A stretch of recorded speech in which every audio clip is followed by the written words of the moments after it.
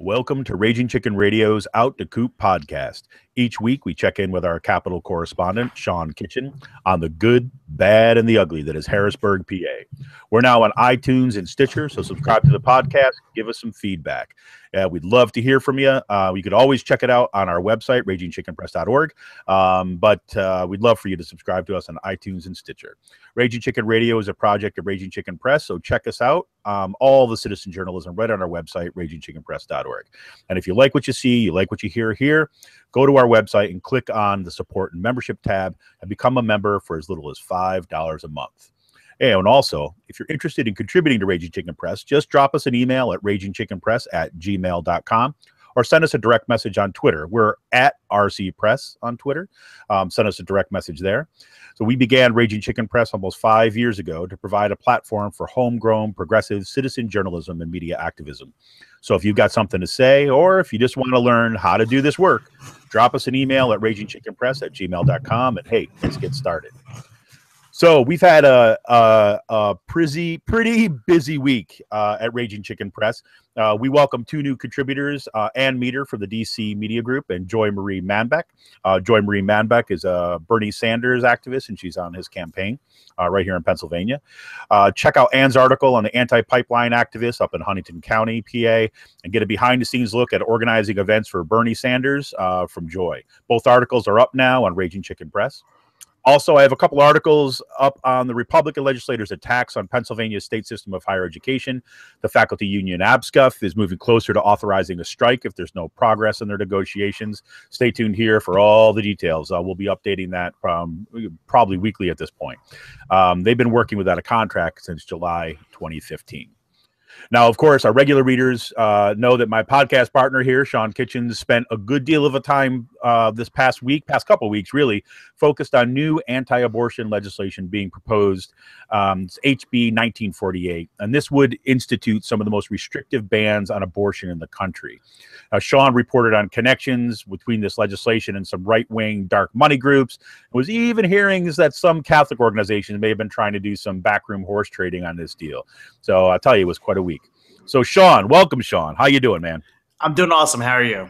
Good. So why don't you bring us up to date, bring us up to speed on where things are with this legislation now, with HB 1948? Well, I'm getting indication that it's dead. Dead It's as dead. a doornail. Dead Bring as a out doornail. your dead! Bring out your dead! It's done. Yes, I'm getting those indications. Yesterday, Governor Wolf had Planned Parenthood inside the Capitol newsroom. Cecil Richards was there. Wow, they brought Cecil Richards up. Yes, Cecil Richards came in, so that's on serious. You knew that they were taking it Planned Parenthood. And they were able to get mothers who had abortions after the 20th week of their pregnancies to talk about why they had to go through that process. You know, either the babies were going to be born with severe pain, with severe birth defects. You know, these mothers already had the names picked out. And it was, frankly, like one of the toughest decisions they had to make in their lives. Right. And that this would go to show that this bill came to law. These mothers would have been forced to bring these fetuses to birth and the baby and go through that suffering of having to bring this child to life for maybe a year or two until it passed away. Wow, that's incredible. I mean, that must have been an incredibly powerful moment, and I can totally see why these right-wing nut jobs would want to pull this legislation after that. I mean, it's pretty hard to go up against kind of real stories of mothers struggling with this decision, as opposed to just dealing with some kind of abstract, ideological argument. And you know what? This is what happens when you close off everyone from public discourse. You introduce a bill on a Friday, run it through committee on a Monday, and try to vote on it the following week. The Democrats were able to balk the bill. You know, it was supposed to come up for a vote last Wednesday. It didn't. It was supposed to come up for a vote yesterday. It didn't. And before it was going to, even the House was in session, they had this press conference. And one of the more important things to watch out for is that the bill did not go through the House Appropriations Committee. So when the bill goes through the House Appropriations Committee on the third day of consideration, that pretty much gives it a fiscal note, gives it the House Appropriations Committee approval to run it, and then the House will vote for it for final passage. So it did not go through the committee. It did not go to final passage. It looks like it will not be voted on today or tomorrow.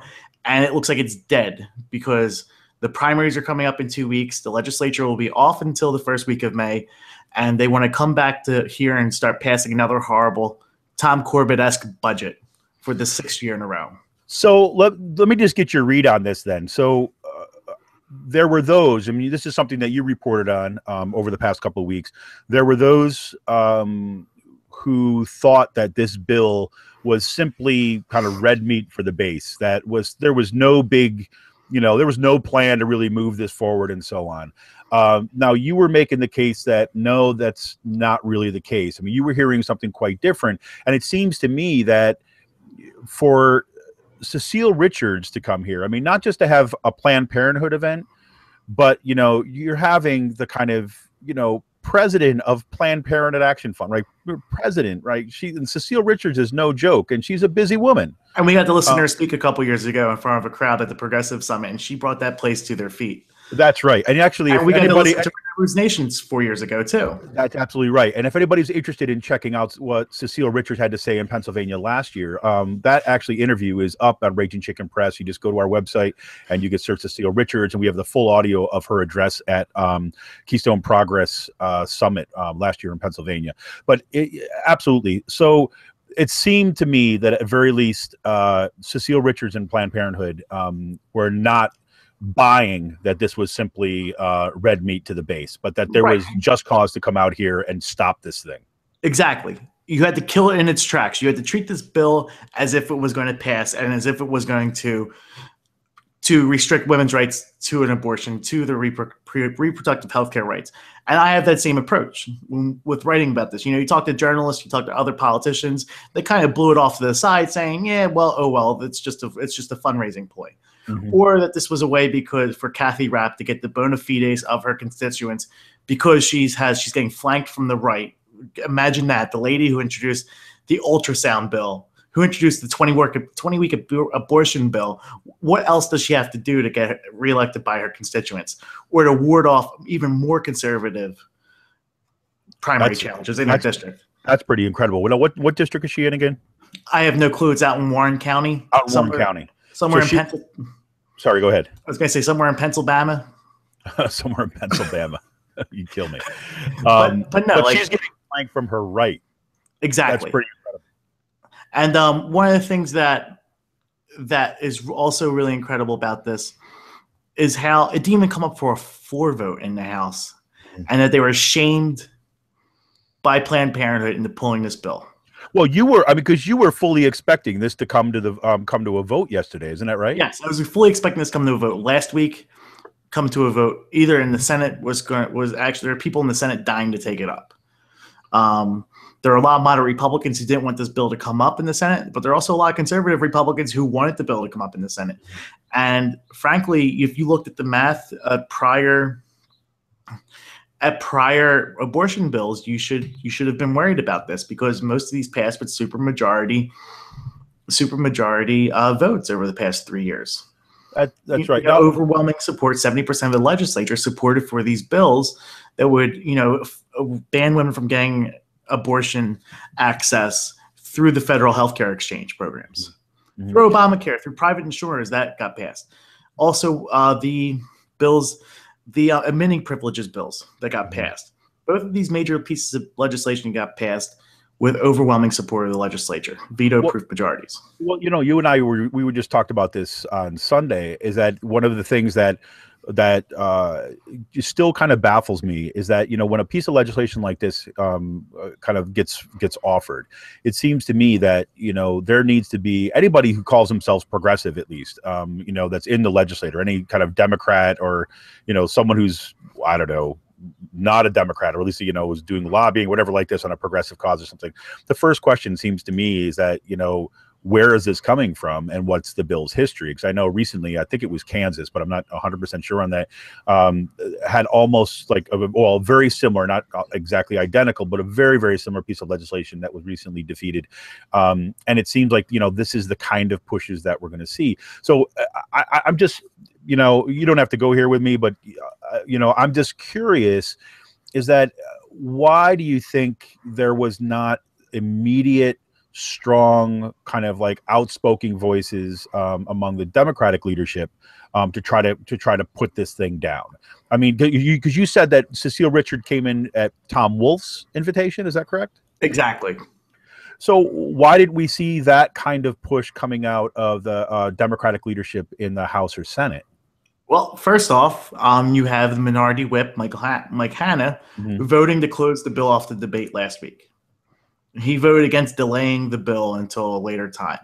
So you have people in Democratic leadership from rural Pennsylvania who are pro-life, and they support these type of bills. And frankly, I think the caucus is unorganized. It's a big tent party. You know, you have your progressive liberals or your more liberal types, not progressives, from the Philadelphia or from your urban areas. But then you have your Democrats from, rural Pennsylvania, where it's God's guns and labor. Interesting. And you don't, but you do have some folks, they're starting to come out like Fetterman, which, by the way, I'm sporting his T-shirt today. I want to thank Leslie, his campaign manager, for sending this out. But a different kind of breed of Democrat seems to be waiting in the wings if these folks don't get their act together.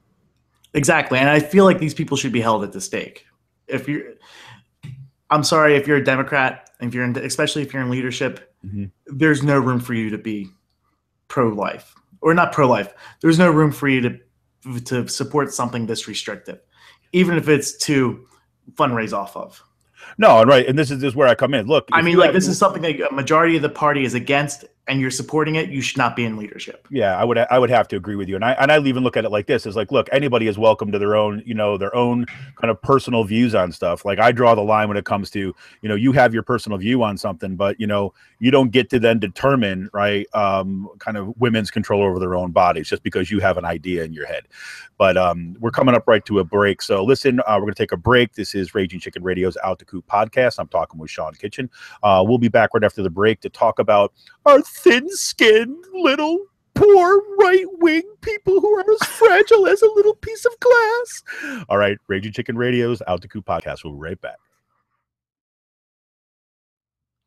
All right, welcome back to Raging Chicken Press's Out the Coop podcast.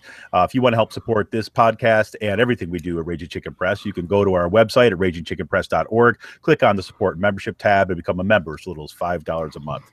So, Sean, off in the distance of right-wing nut job land, I kept on hearing cries this past couple of weeks of like, "Mommy, help me! Can you tell me a little bit about what's going on?" Oh man, Rick Scott, Voldemort, Skeletor. Whatever, he looks like he's from. He looks like he could be the Terminator from. He has got to be. I have to say, he's got to be one of the most frightening, or I should put it this way: clearly, he is part of the alien invasion of the Earth. That man is nothing but like a flesh jacket for an alien. I'm telling you, that guy. So I'm sure we all seen the video a couple weeks ago. This lady sitting down in the Starbucks, and she just starts tearing into Rick Scott for his recent votes, for his recent signing abortion legislation. There we go. Going after public health care and all this stuff. And this lady just called him an asshole and just started pointing and yelling and shouting and screaming until he basically ran out of that Starbucks. We all seen that video, right? Yeah, one of my favorite people, that woman. I tell you, it was great. That's exactly how we should be treating these type of people in public. You know what I mean? This is exactly your public official. This is how the criticism. If you can't take the heat, stay out of the kitchen, right? Or stay out of politics in general. And there was no pun intended there. But now the response to that was just amazing. Like, I could not believe he like took the bait and he just ran with it. Well, I mean, wait. Before you get into that, tell us a little bit about the response. I mean, what was his response to this? Because I think the response was incredible what this guy did. Yeah. So his super PAC, or his political action committee, spent money and ran a 30-second ad attacking this lady on YouTube. Like, put this ad up on YouTube and just started putting it out on social media, attacking this lady for being an anarchist who didn't put her hand on her heart for pledging allegiance to the flag. I get to think of so many worse things people out there are doing, and then called her a latte drinking liberal who sits in Starbucks all day because she's unemployed. I mean, I thought this was incredible. And I looked at this ad and I was just like, wow, there's one thing. Okay, you don't feed the trolls, right, on the internet. You just don't feed the trolls. You don't do it. But he took that to like I mean, the lady, maybe you don't consider the lady a troll, obviously, but he like shot back at this lady. He punched down all the way down to the ground. I mean, all he had to do is just shut up, lick his wounds, and just keep on going. But no, the following week, he made this video attacking this lady because his ego got hurt.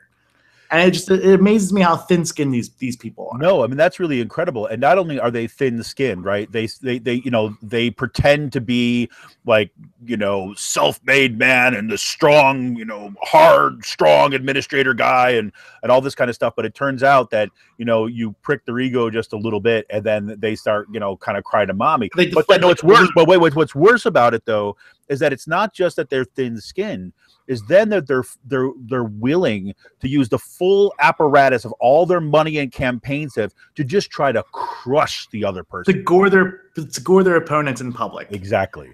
And like, I don't know if the response was worse. I think the response completely backfired on his end because you don't do those things. And then in Pennsylvania we just had something. I think yesterday that came out. You mean we've got our own Rick Scott right here in Pennsylvania? Well, we have our own 20-some-year-old legislature who is from Northeast Philadelphia, and she's been introducing these she makes Lou Barletta look like a saint, pretty much. And for those of you who don't know, Lou Barletta was the mayor of Hazleton, now U.S. congressman who had the Alien Relief Act of 2006, and he tried to ban all aliens, all undocumented immigrants out of Hazleton, Pennsylvania. Pretty much Martina White from Northeast Philadelphia is trying to do the same thing. Not there yet, but a bunch of activists confronted her yesterday inside her district office, and she just lost her shit. Started yelling and screaming and pointing and hollering, yelling at people, demanding them to get out of their office as they demanded a petition for her to remove her legislation from the books. That's pretty incredible.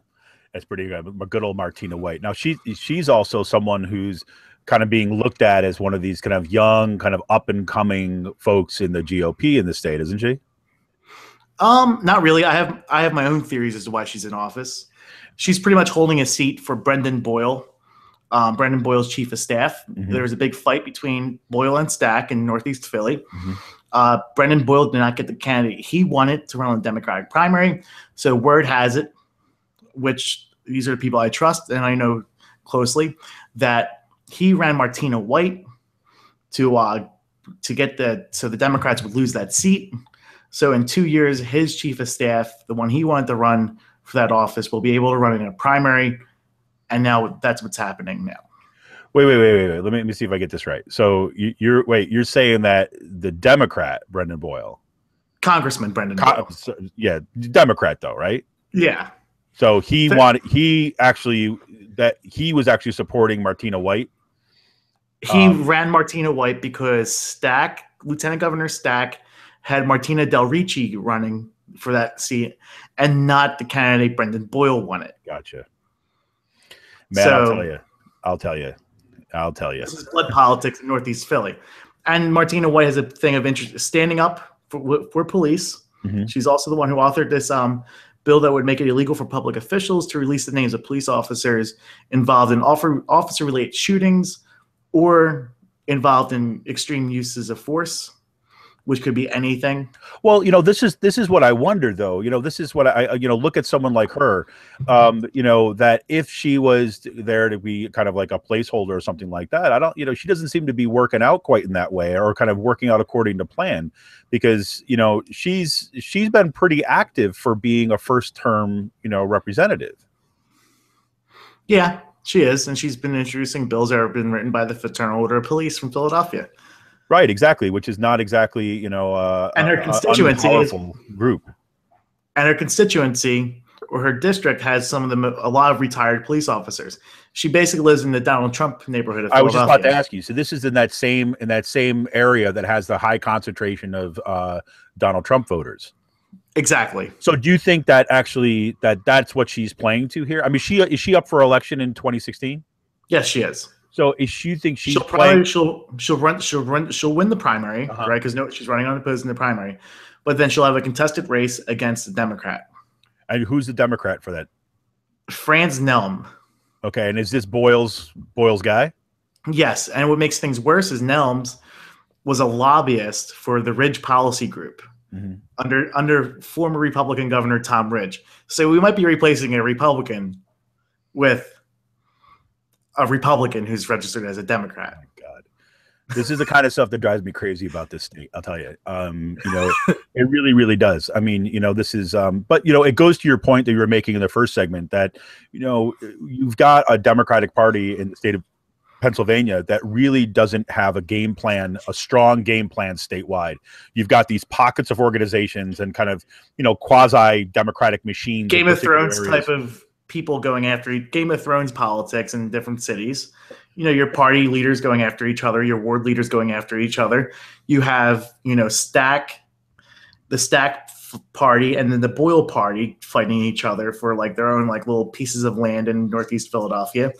And the same thing's happening. They're doing it to spite each other, not to grow the party and grow in opposition to the stuff that's happening with the No, this is kind of old time machine politics, right? I mean, this is kind of one this machine. Is Tammany Hall. Right. And I look at it, I look at it like this is like, the one where I'm thinking about this as we're talking about this is something that we're just going to have to, I think, stay on in this podcast is got to keep on coming back to kind of letting people know the kind of behind the scenes stuff on this, because frankly, a lot of this back and forth machine politics stuff that's going on, people don't know. I mean, the everyday person in Pennsylvania, they don't kind of understand that this is what's getting us our leaders at this particular point. And, I think it's about time we shine a little bit of light on that. Well, listen, we're coming right up to a break. This is Raging Chicken Press, Raging Chicken Radio's Out the Coop podcast. We're going to come right back after the break with a little bit of, kind of touching base on what happened this past weekend and a little bit of fun stuff before we sign out. All right. This is Raging Chicken Radio's Out the Coop podcast. We're right back in a minute. Back to Raging Chicken Radio's Out the Coop podcast. This is Kevin Mahoney. I'm the editor and founder of Raging Chicken Press. And boy, it's been a raucous day today. I'm telling you, we've been all over the map, all the legislative map, getting kind of behind the scenes of what's going on and motivating our politics here. So we'll talk about a little something kind of light to kind of take us out. This just yesterday, it was I had a first opportunity. I was out in Kutztown. It was the first opportunity to stop by the Saucony Creek's new Gastropub. I mean, they've been brewing in Kutztown for a while now, but their their Gastropub has opened up, and they use all local ingredient stuff, all handmade stuff. And I got to tell you, the food there was freaking awesome. I had the kind of pierogies and the French fries to make their own ketchup, make their own hot sauces. It was just absolutely fantastic. And one of the reasons I really wanted to go yesterday is I wanted to sample. They just recently won an award, a gold medal award winner for a Belgian style fruit beer. It was the ginger, peach and ginger saison, and it was great, and had one of their other Belgians and things. So it's check it out if you're in Kutztown. Check out Saucony Creek. It's right on the kind of Kutztown Road as you're heading out from the university towards Reading. The left hand side, it's an old car dealership, so check us out. But so Sean, this was a big weekend for you. I mean, I don't want to kind of try to suggest that my visit to a Gastropub could possibly tap your kind of blowout down there. So why don't you tell us a little bit about what you did? Well, before we get into that, I just want to ask you a quick question. How'd you like that Sunny Side Up stout you got over the weekend? Oh my God, that was so good. Yeah, Sean dropped me off a Sunny Side Up stout. God, you know the ingredients better than I do. Peppers in it, cinnamon in it. What else was in it? Wahilo peppers, cinnamon sticks, cocoa nibs, and I believe vanilla beans added onto the Sunny Side Up stout, which uses Little Amps coffee based out of Harrisburg. And I dropped you off some sours too that are prime beers.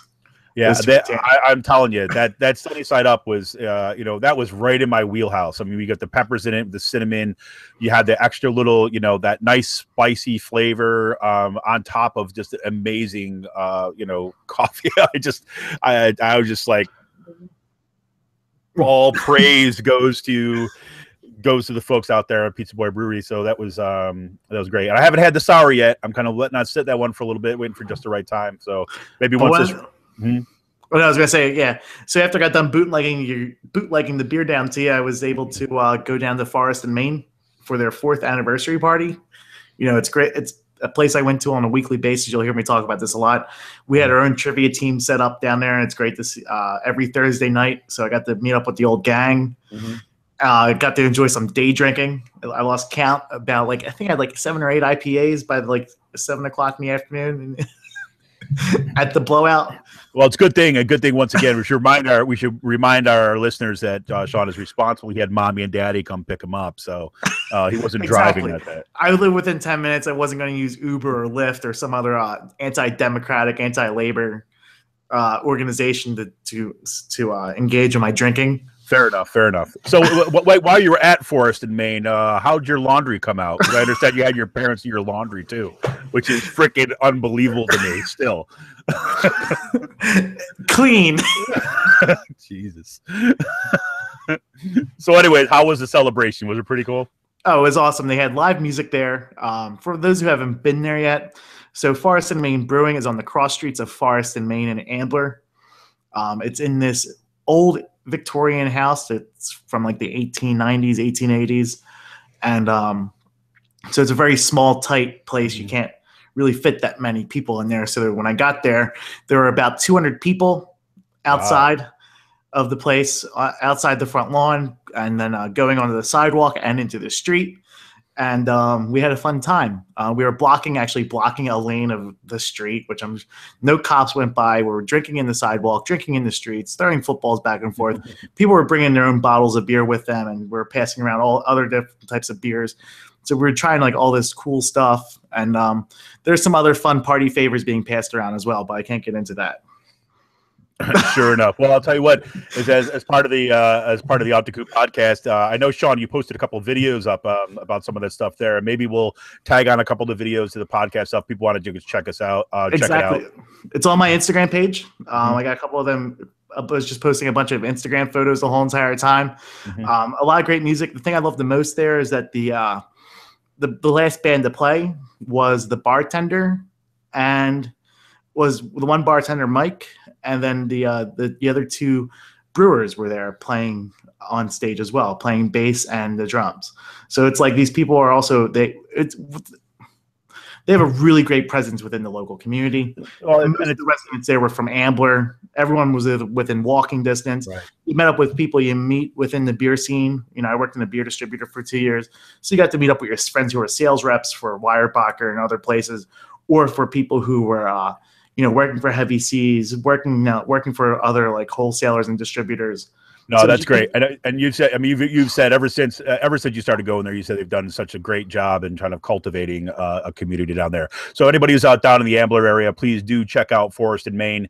Sean just raves about it, says some of the best, some of the best beer, local beer that's brewed there. And plus it's just a great community all around. So listen, we're running right up to it. So we're going to have to kind of, say goodbye. This is Raging Chicken Radio's Out the Coop podcast. This is Kevin Mahoney, editor and founder of Raging Chicken Press. We're here every week on Tuesdays. Look for us. Sign up on iTunes or Stitcher, and keep us going. And just a word to everyone out there: when you go home to visit your parents, do your own damn laundry. All right. This is Kevin Mahoney. We're out of here. Till next week. All right. Do your own damn. I couldn't resist, man. I couldn't resist. One of the beers that someone gave us there was an Avery coconut chocolate stout. Oh my God. Are you kidding me? Where's that from? Where was that? Was that from there? Avery. No, Avery. Oh, Avery. Oh, Avery was the, okay. Gotcha. Yeah. Where's Avery? Where's that? Boulder, Colorado, which is where I'll be going for a vacation. Yeah. So vacation. Yeah. Vacation from freaking reality. we should have like a podcast of me like in Boulder. I'll just be on my microphone. Like we could do that. We could do my headset talking about how high the atmosphere is up there. Are you gonna have your computer with you? I'm not gonna have my computer with me, but I could probably do it through my smartphone. Do you think on a Hangout? You think you could do it on a Hangout through your smartphone? Yeah, I have Google. I've done that stuff before. You've done it before. I've just never done it on a phone before. So I just basically like a video call, right? I would have to hold my phone and point it to me so you could see so we can go have a back and forth. Well, you wouldn't even need a video, right? I mean, just like now, you don't have a video up. No, but I mean, but it takes the video anyway. Oh, I see what you're saying. Like on the smartphone.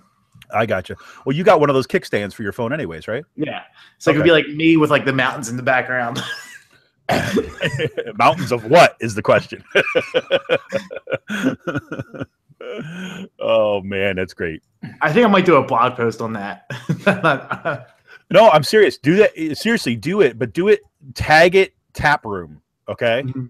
Even if you want to do stuff like that, look, just tag it and tap room stuff. So let's start building that. So we had, because like, see what we're talking about, like how, in fact, you keep on, plugging Forest and Maine. We're talking about this beer, just like the little kind of end segment stuff.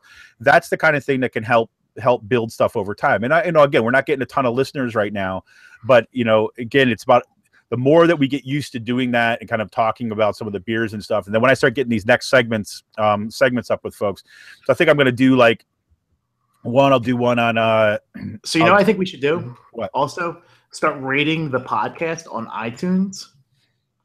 Having like asking friends to rate the podcast on iTunes. Well, that's what I didn't say this. I didn't say to rate it today. I got to add that into the thing, but that's what I said last week. I'm telling you, that's like you've got bigger social networks than I do, right? So I mean, definitely just push that out and tell people to go in and like and rate this stuff. This is what they do in Majority Report every freaking week, right? Yeah, and so say go there and kind of rate us and leave us leave a comment and rate us on iTunes. Rate us on iTunes, even if you don't listen to it, right? Even if you don't listen to it every week, you just check in once in a while. Do it. It'll help us get us up there. It would get us up there in the ratings, and that's really what we need. Yeah, people are talking about like, oh yeah, this one. No, and I think the way that this is going to get broken out too. I think the way this would be good because the way I look at this is like this is this podcast that we're doing right now is really the core of the project, right? But then start adding these segments on. So if I have, say, for example, so Colleen and I have been back and forth a little bit about doing some stuff. So I think like once we get established and then we start bringing people on, like doing a guest thing, because I was thinking like Pennsylvania Budget Policy Center is starting to do stuff, right? Mm-hmm. And one of the guys who does the podcast, I don't know if he does the podcast, but he does communications there, is Jeff Garris. Mm-hmm. He's the one who is like standing out screaming at Senator Toomey to do his job. Oh, that's where I know him from. Yeah. He's probably the best the best communicator within. And he's like, listen, you have to bring the class for if there's 10 people, if there's 5 people standing in front of you, or if there's like 100 people standing in front of you. All right, so I got a question for you then. So this guy, so do you know him? Oh yeah. We meet up for coffee. We quote unquote coffee in quotation marks some days. Okay, gotcha. Quote unquote King Henry VIII. Henry VIII. Gotcha. So listen, if you next time you talk to him, ask him if he'd be interested in doing just like kind of like just like once a month, right? Just doing a little segment on what's happening over at the Budget and Policy Center. Okay. Ask him because this is how I'm thinking about it, right? So for example, so like he could be on 1 week, the first week of the month. Someone could be on the second week of the month. Exactly. Someone could be on the third week of the month. But I'm gonna brand each one of those segments separately. Mm-hmm. Okay. So think about it like this, right? So each one of the things that we're doing is going to be separate. But if you're going to go right now, if you go to iTunes, right? And you do Raging Chicken Radio, right? You'll get the entire podcast, right? So you'll get our segment plus somebody, plus then a separate segment and anything else that we kind of, come out with. But once that kind of become a routine, I'm going to also have those kind of separate out. So on WordPress, you can actually, each one of those things is going to have a separate feed. Right. So if somebody wants to do just the Budget and Policy Center one, boom, they could do that. If they want to do just the beer one, boom, they could do that. If they want to do just that, boom, they could do that. But all those things together are going to be, form that whole podcast. So then we'll have this segment here, right? I mean, I think by the time I told you about the app radio station, right? Yeah. Okay. So by the time when that starts rolling, right, and they're kind of like fully going, this segment we'll be able to plug that right into their system, right? So we're actually they're gonna pick us up, right? So and now once we pick it up through them, here's the nice thing about it: once it goes through them, right, this podcast then becomes available to anybody on Pacifica Networks because it's gonna be a Pacifica Network affiliated thing. Okay, so we have to keep it FCC friendly. No, it's a podcast. No, but if it's being picked up by Pacifica Radio Network, It has to be FCC friendly. Well, they'll have to bleep it out, No, I think they won't have the people to do that. You have to talk to Rick about this. I'm pretty sure they click and drag. So they pretty much just get the file and they slip it right into the yeah. Okay. All right. I'll ask them. But I'm pretty sure like what they do is they just get the audio clip, they put in the automation system, they turn around and boom, gone. Okay. All right. I'll ask them about that then, because like then we'll have to well, whatever. I mean, then we'll have to think about whether we want to do that or not. So. But I mean, like I think we could keep it friendly, like FCC friendly, like that. You know what I mean? But not just saying the 7 words you can't say on TV. True enough. We could do that. I said shit on a show the other day. I felt really bad. On your, so like the way Rick says it on your, that's allowed to happen on his end. No, it is. It's fine. And he can't say that because he's the one hosting the show. No, right. No, he said thanks for saying. I didn't even know I said it, and I actually had to go back and I was like, really? What? And even it sounds like I almost said ship with a P, right? But I just have no recollection of saying it. I was saying, I don't know. I felt really bad though. Cause I've been so conscious about not doing that. Cause once I start getting pissed off and my mouth starts going, but whatever. Yeah. He was like, thanks for saying shit on my show. I'm like, what? He's like, we'll take care of it. No big deal. But anyways, all right. I'm going to try to clip this out and get going. So, but I think that, so I think that's kind of the plan going forward is like, so if you've got somebody, I've always wanted to have somebody write for Raging Chicken who their sole job would be to pay attention to what's coming out of the Pennsylvania Budget and Policy Center, paying attention to what's coming out of the Q Research Center, and report just on that stuff, right? That would be their beat, right?